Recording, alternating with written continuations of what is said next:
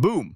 Not one, not two, but all supervolcanoes on Earth just exploded at the same time. Say goodbye to summer, crops, sunlight, and probably modern civilization. Welcome to the apocalypse you didn't ask for. But hey, it's happening anyway. Before Earth turns into a smoky meatball, let's talk about what a supervolcano actually is. A regular volcano is like a soda can that fizzes out.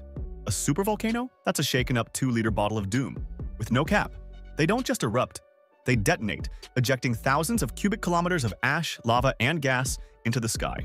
There are around 20 known supervolcanoes on Earth.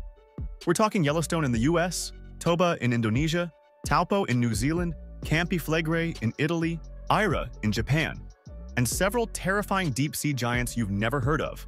Each one has the power to bury civilizations. Now imagine they all erupt together. What happens next isn't just a natural disaster, it's a full planetary reboot.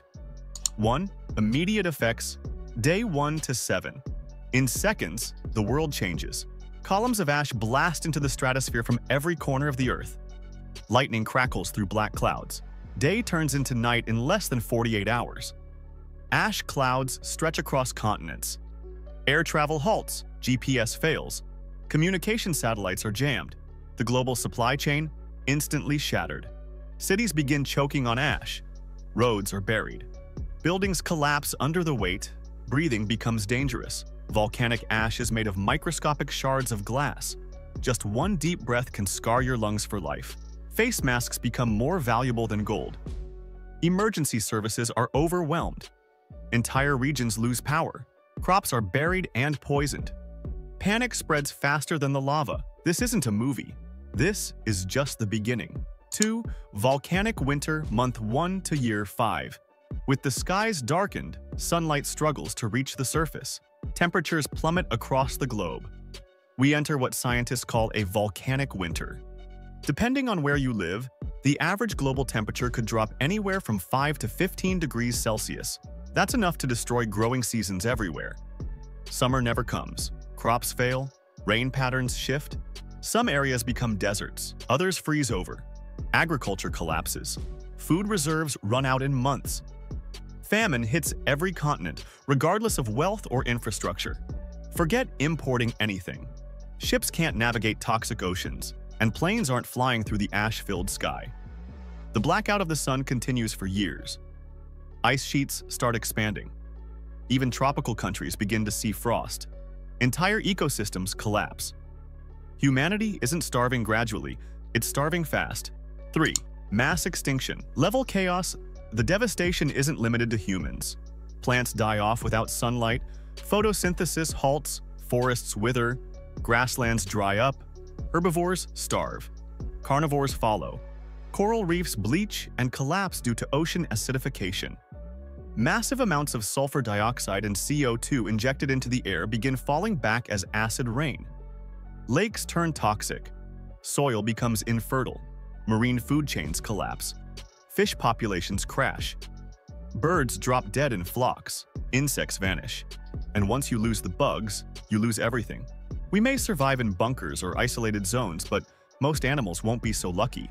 The last time Earth faced this kind of eruption, nearly 75% of all species went extinct. And that was from just one volcano.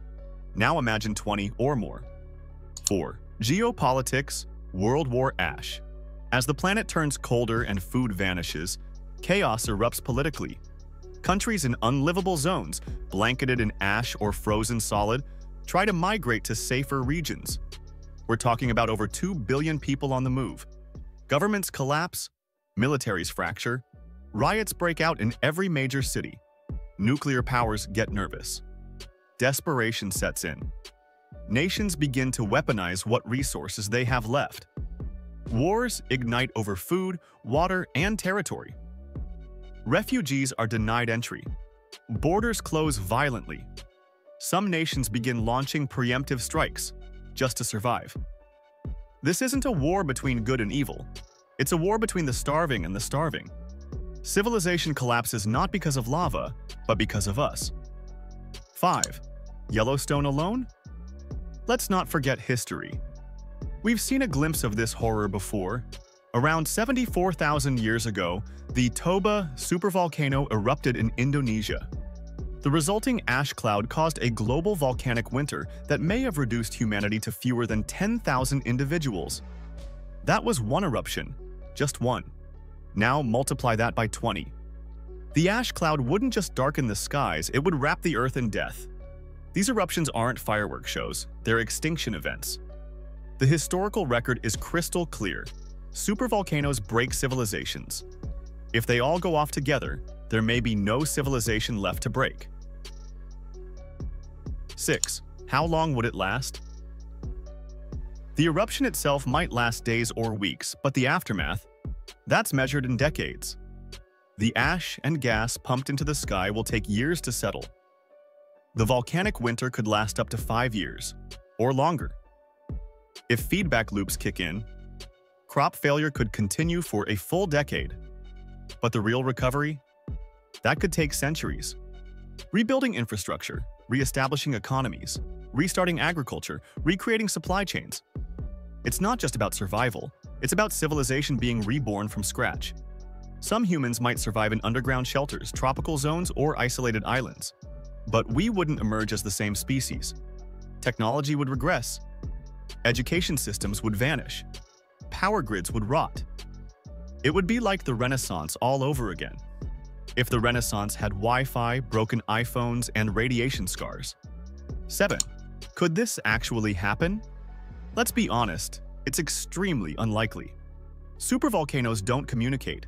They aren't part of some global conspiracy. They don't coordinate eruptions on a group text saying, "blow up at 5 p.m. PST." However, it's not impossible. A massive asteroid strike, a sudden tectonic plate shift, or a core destabilization event could theoretically set off a chain reaction. The odds are low, but the consequences are so high that scientists take it seriously. And that's why we monitor them. 8. Any good news? Yes, thankfully. We're watching them. Yellowstone? Monitored constantly by seismologists and satellites. Toba? Still stable. Taupo? Quiet. Campi Flegrei? Okay, that one's bubbling more than we'd like. But scientists are keeping a close eye. We have early warning systems, gas readings, satellite imaging, AI models predicting magma pressure and crust activity. We can't stop the Earth from erupting, but we can get a head start on evacuation, mitigation, and survival. Humanity has survived ice ages, plagues, world wars, and we can survive this too if we're prepared. The real threat isn't just the volcanoes, it's being caught off guard.